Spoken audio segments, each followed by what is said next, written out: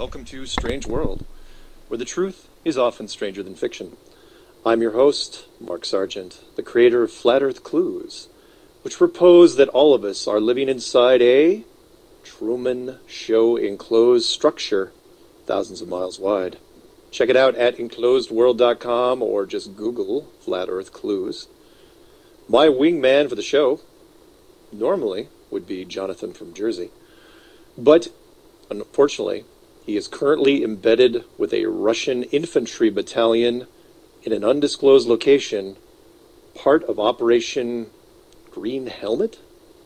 I don't know if that's right. We should confirm that. That's a strange name. Not sure what that's about.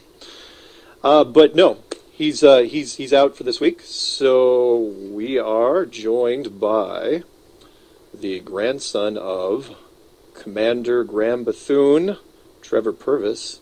Graham Bethune, the most credible UFO witness, I think, of all time, and also known as Space Grandpa. Space Grandpa.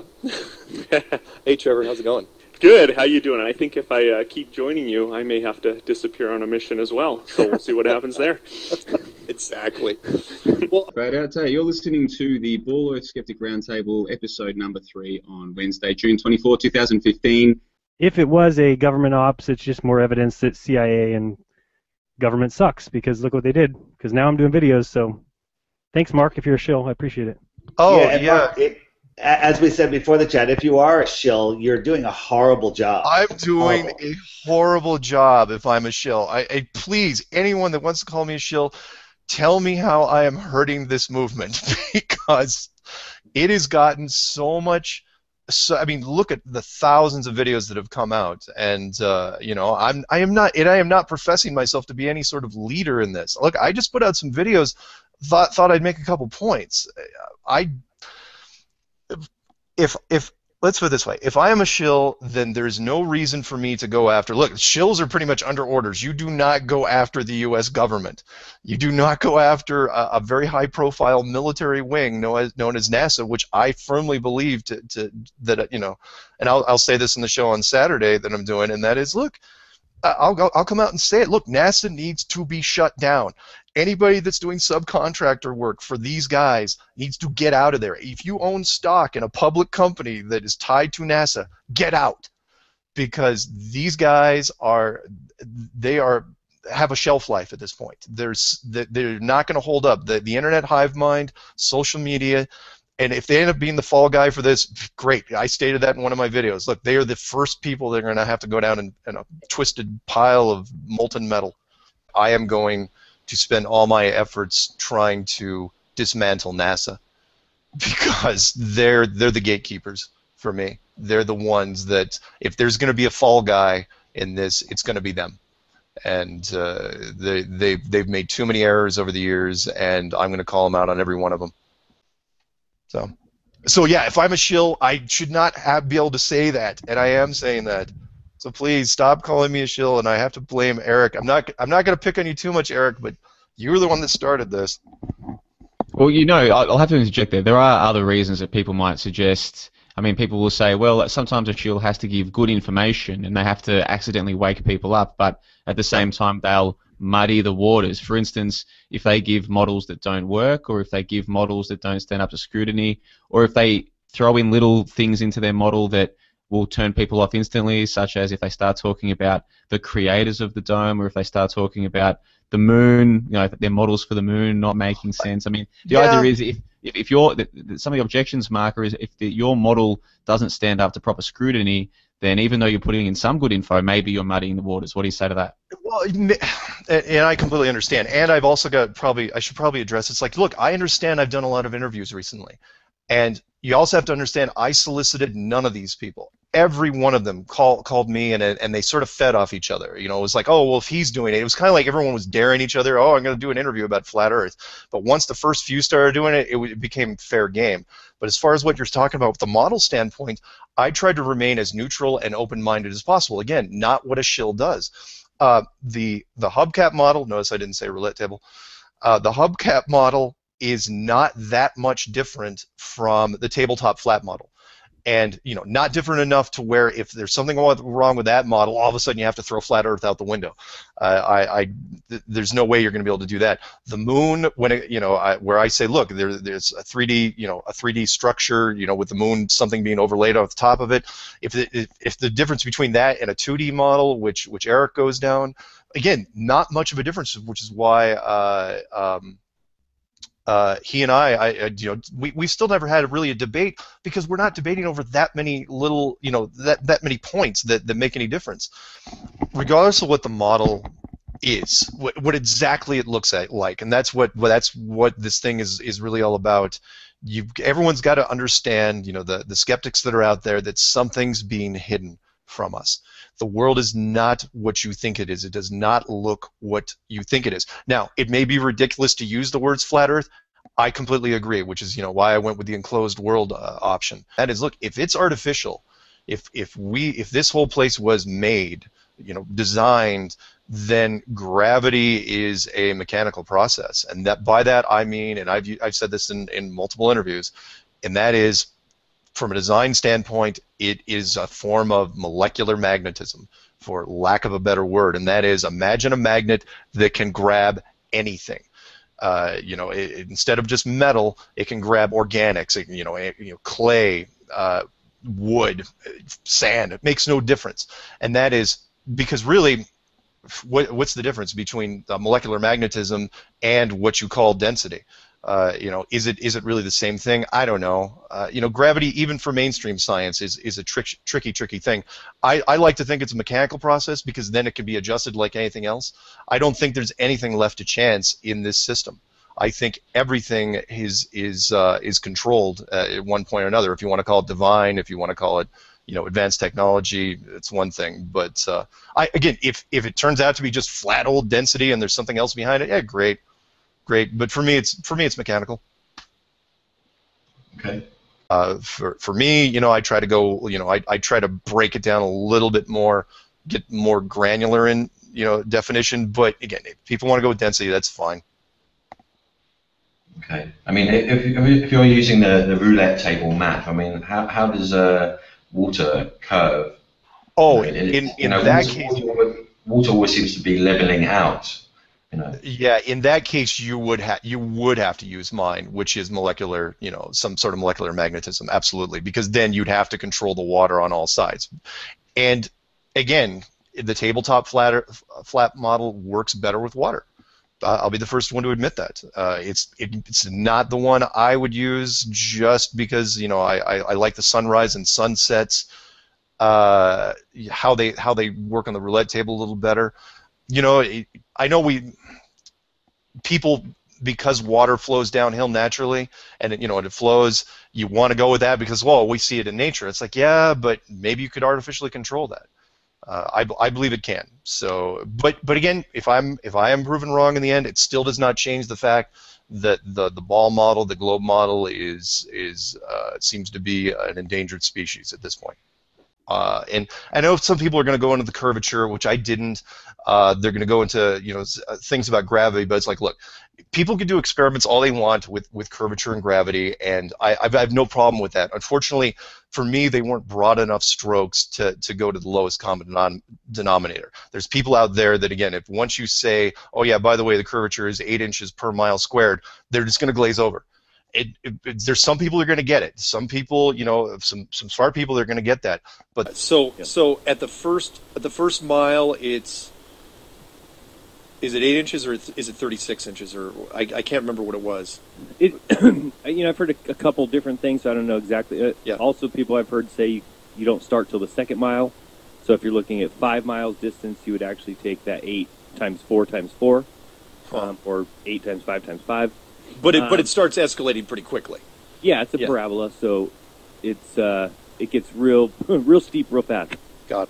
The two big ones that I touched on that even now I've got to harp, because you can't debunk it. Again, that panel didn't touch it. The big one, the first big one, is the airline flights in the southern hemisphere, which is the debunking one that I got started on from that guy from Germany, because I looked at it and I was going, no, it can't be. And that is, there's the plane routes in the southern hemisphere, everything below the equator, so if you're the big ones, if you're flying from South America to Australia, are really up if you're looking at it from a globe standpoint. And that is, oh, hey, Jaredism just finally showed up. Nice to see you, Jared. So from a globe standpoint, if you're going from, for people that are hearing this for the first time, if you're going from like Sydney, Australia to Rio or Buenos Aires, it should be a straight shot across the South Pacific Ocean, and it never is. 95% of the flights in the southern hemisphere are connections, and they're bad connections. They're freaking way out of it. So instead of these big arcing triangles, they become really, really shallow dog legs, and the chances of that happening statistically are very, very remote.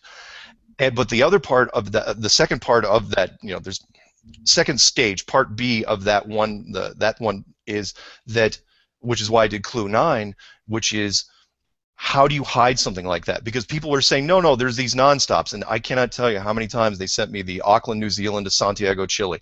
Everybody sent me that, to the point where I had to make Clue 9 just to shut them up. Which was, it's like, oh no, you can get a nonstop, and I go, okay, fine. And then when I started looking, and then I saw the flights being dropped off of GPS in the southern hemisphere, then I saw it. I was already hooked by that point, but then I said, oh, that's so clever, because what you're doing is you're hiding the routes, because that's the second part of this, and that is if you find a nonstop flight, you don't want to show them how that nonstop flight got from point A to point B, so you hide it. You disappear the flights. It doesn't happen in the Northern Hemisphere. GPS, an American military system called global positioning, should not lose flights anywhere, and it does. There's no coverage below the equator over the water. And when I've looked at the Sydney, Australia to Santiago flight, a Qantas flight, on a Flight Radar 24, it lists the flights that are currently in the air, and that specific Qantas flight was not listed, which was a very curious thing for me. Basically, Mark, you're saying that your three reasons for trying to argue for the spinning ball not working, the flight pass, the GPS, and Antarctica, just focusing on the flight pass there, if you or if someone that you trusted could take a direct flight from Sydney to Santiago, Chile, and the flight time fit in with the ball model but not in with the flat Earth model, which suggests that Santiago and Sydney are much further apart. If the flight time fit in based on the plane and the maximum speed of the plane fit in only with the ball and not the flat Earth model, would you have to revisit the flat Earth model, or would you have a way of getting around that? No, I wouldn't. I wouldn't. There's nothing at this point that's going to make me really refute the flat Earth model, and here's why. Which is, again, why I did Clue 9, which is because I get this question just about every week, and that is, look, you may be able to book the flight. And I know some people said, well, they're phantom flights, and you may not be able to do it. And I know that there's one of my videos, or one of the people that I subscribe to, he did a thing called Airline Routes Exposed, where even the nonstop flights, some of those take these weird little stops, these fuel stops. And technically, if you do a fuel stop and nobody gets on or gets off, it still counts as a nonstop. But I don't even pay attention to that. For me, it still comes down to the routes. And that is, fine, you may be able to get from point A to point B. You may be able to get on a plane in Santiago, Chile, and land in Auckland, New Zealand, or Sydney, Australia. But you cannot prove the route. That's my big hang-up. And that is because once you get over the water, deliberately, the plane immediately goes into estimated mode or approximated mode. It drops off the screen, and at that point, you have no idea. The plane could be going through a freaking wormhole, and you'd never know it because there's no way to prove it. There's no system in place. Even though it's supposed to be tracking it, it doesn't. Again, people have said, well, we should, get a fund. I think there's some fund me pages where, I don't know if you guys are one of the ones that are doing it. It's like, look, that you'll get on a plane, from Santiago to Auckland. It's like, no, don't waste your money, because you still, even if you're on that plane, you're not going to be able to prove how it goes there. Yeah, you may be able to take some snapshots out the window, but you're not going to know where you are. An ocean's an ocean. And, sure, but can't we do some basic mathematics? We can look at the maximum speed of the plane. We can look at the flight times. Then we can just do some basic elementary mathematics. If you've flown from Sydney to Santiago, Chile, just to take one example, and you've Yeah. done it in 11 hours or whatever the time is, if you can just time the amount of time, yes, you don't know exactly what route you've taken, but if it's a 10 or 11 hours, whatever the case may be, then we can do some basic maths, and it simply wouldn't work on the flat Earth map. I mean, unless you're going to try and say that maybe the plane is traveling well above its maximum speed or something. No, not at all. What I'm saying is that on a flat Earth map, the route that you would normally take, or over that ocean, the South Pacific Ocean, which you're supposed to be taking, that part of the map becomes stretched and much longer.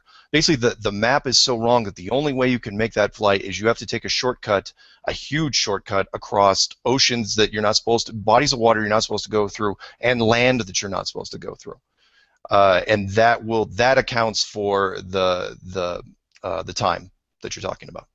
But you see what I mean? If we're on a ball, then I should be able to go sort of underneath the ball to get from Sydney to Santiago. If we're on a flat Earth map, I have to go right around. And even if it's a straight line, on the flat Earth model, like these southern hemisphere, just call it hemisphere, these southern hemisphere flights, the distance is simply much greater than it would be on a ball. So if we make it in the time that fits the ball, then it doesn't fit the flat Earth map, does it?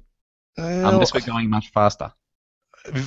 Unless you're going much faster, or unless the distances are wrong. The problem is that even the AE map, we don't know, because remember, I treat the AE map, and I think Jeranism does too, as a literal thing, but we don't know the actual perspective as far as the distances between segments on the AE map, because we're treating it as literal, but nobody knows exactly what it looks like, which is, by the way, to digress real quick, on Jeranism's laser test that he's going to do, he's doing it from a purely tabletop flat model, where and that follows the Eric Dubé model as well, whereas I follow the flat and stationary Earth model from 1830 by Orlando Ferguson.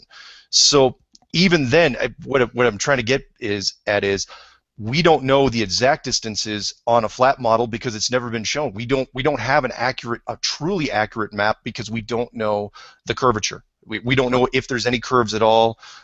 So for me, yeah, there is some speculation there, but no, I'm still, there's no way I'm backing up. One of the things that you've been criticized for, Mark, on say Dubai's forum, not necessarily by Dubai specifically, but just by people, is that you don't focus on these easily provable scientific methods for disproving the ball Earth. Are you planning to make a video in the future talking about the lack of curvature? Is that something that you have no interest in making any videos about whatsoever?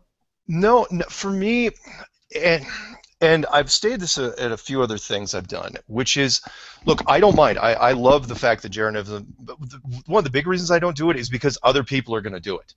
And it wasn't a make it or break it thing for me. The curvature of the Earth, again, because I don't necessarily subscribe to it, the tabletop model, the curvature isn't as important to me. But I understand it. I mean, it has to be done. It has to be covered. I'm not going to be covering it. I like the broad strokes. I like the big ones that everyone can get their head around. Again, the curvature argument is not for everybody. It might be for everybody in this forum and maybe people that are listening, but there's a lot of people out there that have no idea what you're talking about when you're talking about the curvature. Or gravity for that example. Although I think the gravity test is still very, very good. And not necessarily where you're talking about the planes going from east to west or west to east, but the weight difference, the centrifugal force problem going from the North Pole to the equator, and that is if the equator is spinning at 1,100 miles an hour and the North Pole it's spinning at 0 miles an hour or 3 or whatever you want to call it, then a weight, once you measure something up there at the North Pole and you take it down, assuming it's not a human being where the weight fluctuates, a flat weight, and you take it down to the equator, it should be measurably less. Maybe even a fraction of an ounce, but it should be less. That, I think, is a more interesting test. Now, will I get into it? Yeah, maybe, but I've talked about it enough in interviews. I'm hoping that somebody else will dig into it. Will I touch on it personally? Probably not. Excellent. Well, I'll tell you what, we're quickly running out of time on tonight's show, so if it's all right with you, Mark, I'll pitch a few questions at you based on some of the criticisms that have come your way. This is natural in the work that we're doing. People will be out there trying to debunk you because you're debunking NASA and what have you. So do you mind if I just ask you a couple of quick questions to do with your persona in the Flat Earth movement? Sure. There are some people out there who have criticized you for the pyramids in your avatar on YouTube, for holding balls, like globe Earths, when you're doing interviews on YouTube and on Skype, and for constantly referring to your model, from a game development point of view, rather than focusing on some of these geophysical aspects, like the lack of curvature or like the centrifugal thing you just touched on. These are the kind of criticisms that people make. Do you think there's any validity to those criticisms at all, or do you just fob them off? No, well, I get it. Look, the conspiracy world, and I'm with you there, is a suspicious group, no question. Trust no one at face value. I totally understand that. And I get the argument. It's like, well, no, you're going to make all conspiracy people look crazy. And I'm going, well, you didn't. That aura is already there. When it came to the pyramids, okay, look, I went to Egypt. Had a lot of fun, but you got to understand why I went to Egypt in the first place, and that was I was suspicious of the pyramids themselves. I wanted to see it and look and say, okay, could mankind have built this? Especially ancient cultures. And when I looked at it, that's what I went there to prove. So we took some great shots when I was there, and no, I didn't put them in because I'm a big fan of pyramids. I was just there. I thought it was a kind of a cool shot. It has nothing to do with anything. As far as holding the globe in some of my early videos, that's because it was really more of a prop, and I think when the interviewers actually said before he got me, he's going, "Don't use the globe anymore." Not because he didn't like he thought it was a mixed message or anything, but he says, "Look, it's played out." He goes, "You don't need to use that prop anymore. People have already seen it." But that's what I was really going for. It was just a prop I was saying, "Look, this is what I was trying to disprove. This is the lie." If I had a flat model, I didn't want to use some like hand-painted cheesy dinner plate with a flat Earth model on it. Otherwise, I would have had that. And I know some people are thinking of doing 3D modeling, using a 3D printer to do a flat Earth model, and that's great. If you can pull that off, fantastic. And what was the third thing? Pyramids, globes, and wasn't there something else? You constantly refer to your model from a game developer. Oh, from a gaming standpoint, yeah. Look, I used to produce games for a living. I helped design these things. So from a game standpoint, from a design standpoint, that is my perspective. That's how I got these clues wouldn't have been made without that sort of background for me. And that was, I looked at this thing from a functional. I said, look, if I had to design it, if I had to build this, what would I do? And that's what is really what got me going, to where once I started digging into it, I was going, man, I don't think I could, and of course, there's arrogance for you. I couldn't improve on this design. It's fantastic. It's brilliant on multiple levels. So yeah, when I refer to it, I'm always looking at it. I mean, I still play games now. After I'm done with you guys, I may actually fire up Warcraft and start playing it a little bit. So I'm not going to back off from that either. From a gaming design standpoint, that's where my head is at. Again, I will, but it ties a little bit into the curvature stuff. I like the flattened stationary Earth model, the one with this, it's shaped sort of like a roulette table, because it's more elegant from a design standpoint. It's more elegant. Does that mean that it's right? No, not necessarily. If Eric Dubé's model or Matt Boylan's model, if it turns out to be tabletop flat, hey, fantastic. I'm not going to lose any sleep over it. I will not cry in a corner. A lot of people, they've seen your clues, they've then gone on to do their own research, they've discovered the Bedford level experiments, they've discovered people like Jonism doing their own experiments. So even though your clues don't cover this stuff, you have got lots of people all around the world going and doing their own research. So I think if you are a shill, you're doing a terrible job, unless this is a long-term game. Now, let me throw something to you, Mark, and then we'll go around the panel to get their opinions.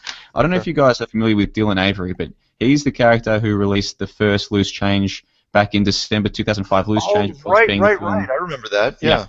So when I saw Flat Earth Clues, I thought, is this guy paying homage to September Clues in any way? No, is it a coinky dink? Yeah. I would say no, not at all. In fact, I was a Loose Change guy. Ah. I followed the Loose Change series. Well, that's where you're supposed to go first. It's laid out. Yeah, and that's all I really knew, for a while there. And so that's really, it didn't take much convincing for me with the whole 9/11.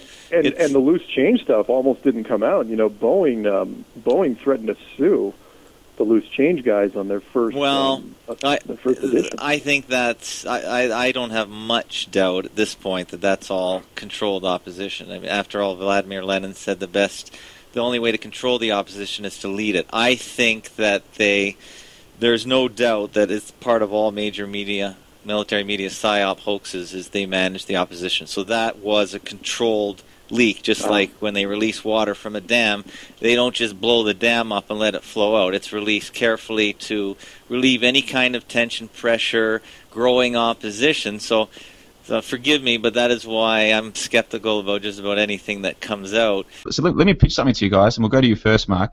Basically, Dylan Avery released Loose Change, and he was the one that released the film, talking about missiles under the plane and really muddying the waters from the start. But where he really seemed to side with people was that now he says that he doesn't think Bush could plan a bowl of cereal, and he says that the conspiracy world is a dark, dangerous world, the world of conspiracy. It is easy to get sucked in and really hard to get back out.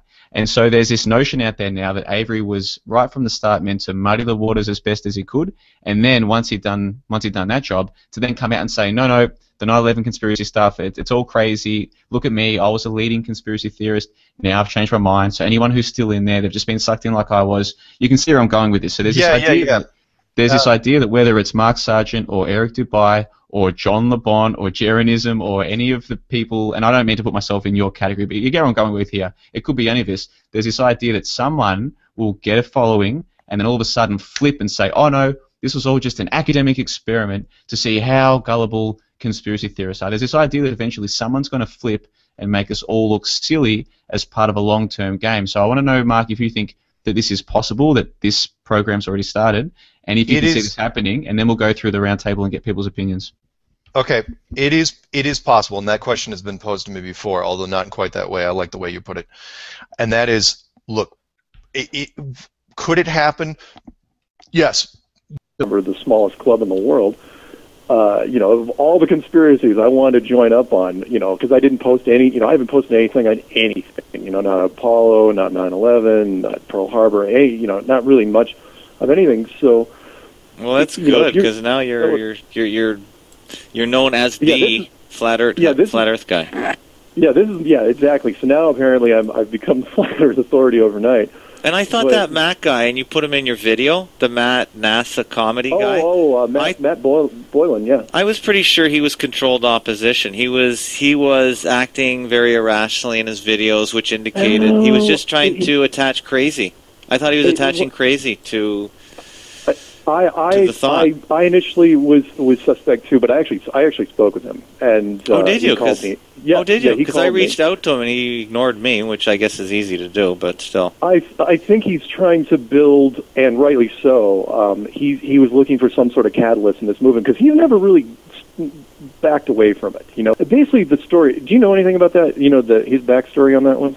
No, I always thought he was controlled opposition. He's just spinning crazy to this whole idea. His original interview, in my opinion, is just brilliant, and it gets a lot of hits, on a lot of mirrors. This is where he's walking around on the earth. Oh yeah, again, he's a performance artist. Okay, and he's a stand-up comedian, and but he's in not 2 different funny. languages. Plus, he's French. Okay. Stuff like that. But it's a great interview. I highly recommend it. Well, I'm going to watch it. I got it queued up. It'll be on my next audio that I'm listening to. And I thought he was a goof, but you telling me that it's not a goof? He's not. He's not a goof. Unfortunately, he's a fault against himself in this case, because he's got that one interview which his girlfriend did, which is, again, I consider it just brilliant. But he's got so many other videos where he's doing, he's just going off on just tears, and it's tough. It's tough to listen to sometimes because, again, he's passionate. But that's the grounding one. You'll understand when you see it. It's that's where he gets, that's the fan base right there, from this sector is just particularly that one video. He's got some others, or I think he's been drinking a little bit, but yeah. Anyway, that's my take.